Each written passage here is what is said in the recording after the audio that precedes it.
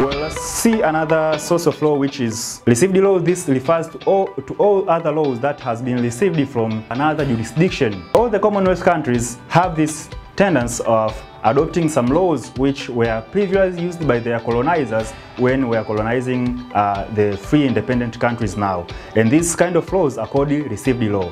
Therefore, there are those laws which were used by the colonizers at a time before independence but have been applied the same since after independence. Those are categories of laws which are called received laws.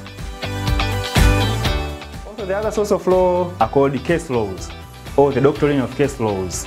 In legal context, we call it the doctrine of stare decisis, decisions of the courts. Forms part and parcel of the law that applies in the land.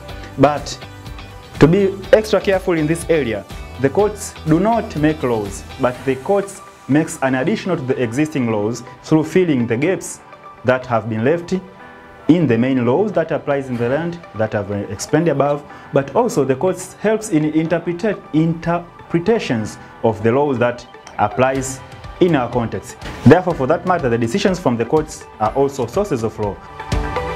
But not all the courts, only the courts of records. And the courts of records in our jurisdiction are the High Court of United Republic of Tanzania and the Court of Appeal of United Republic of Tanzania. The decisions from these two courts becomes binding and becomes laws to all other subordinate courts. The last category of sources of law are the international laws or international treaties. International laws are part of our laws because they come and they are being domesticated, they are being ratified, then domesticated into our laws through the power that has been provided by the Constitution, Article 63, Subarticle 3, Paragraph E. Thank you so much for watching the video. Please don't forget to like, subscribe, comment, or share this video and other related videos in our channel, Law School Tanzania. From my friends at Law School and on Air Studio, my name is Zulu Gama. See you next time.